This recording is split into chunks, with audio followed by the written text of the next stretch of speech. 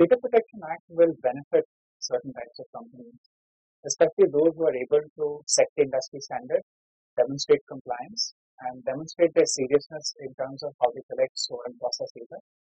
To these companies, it will be a key differentiator. It will allow them to engage closely with their customers in a regulatorily compliant manner.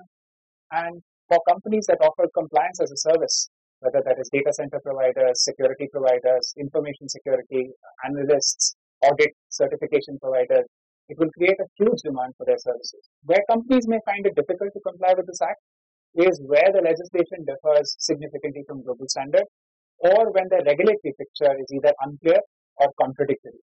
To the extent that organizations are required to collect, store, and maintain large volumes of data for extended periods of time, they may find this becoming increasingly complex, increasingly expensive, and insurance coverage, storage costs, and so on increasing exponentially once this law comes into force.